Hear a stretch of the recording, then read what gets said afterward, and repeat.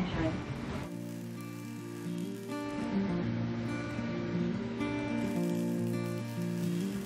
After you almost die, you really figure out what's important. I'm Robert Koch. I'm a sculptor.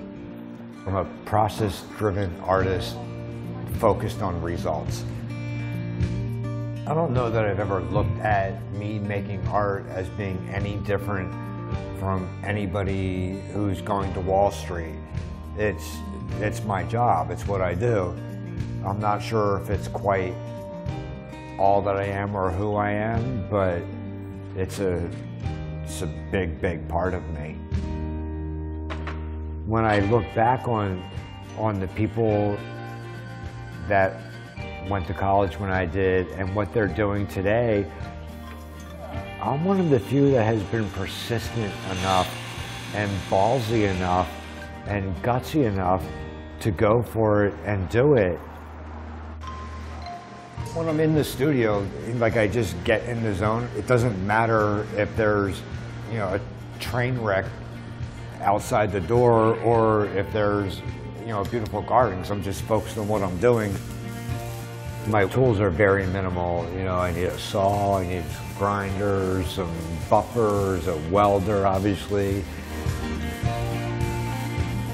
A few years ago, I started feeling dizzy and blacking out and having all these bizarre medical symptoms. My regular doctors start thinking that it's just like anxiety. I go to a doctor that finally takes an EKG.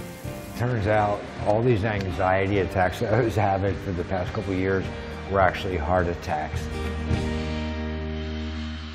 Bypass surgery is so invasive and not good when everything you do for a living involves lifting stuff and moving stuff and being active.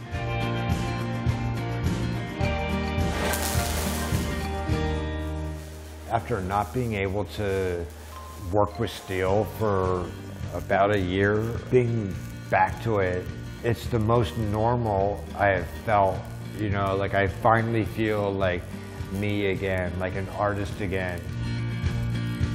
When I look at steel, I see beauty and texture and the possibility to be organic and fluid. It's tactile, it's hot, it's sweaty, it's gritty, it's dirty. I'm nuts. You have to be. Everybody is. It's just, I can label it that I'm an artist. I don't take no for an answer. You can't take no for an answer. Fear's a wasted emotion, really. I've had an amazing life and an amazing career, and it continues to get better. You can't give up. You can never accept failure.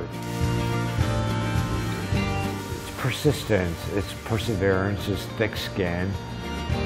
I'm going to most likely work until the day I die because it's what I do. It's not a job. It's a passion. It's a love.